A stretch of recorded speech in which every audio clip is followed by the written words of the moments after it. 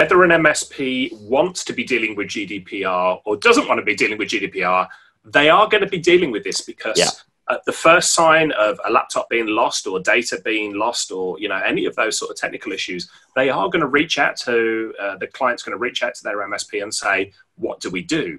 So the MSP is going to have to answer this, and you're making it so simple. We all hope that these things won't happen, but you and I have worked in the industry long enough to know that it's not a case of if it will happen, but when it will happen. Exactly. And so you're making it really simple for them to actually, the MSP, to actually guide their customer through the process here. Yep, and it's capturing all that data, capturing all those records. It's not in a spreadsheet somewhere. It's in a cloud-based system that anyone can look at.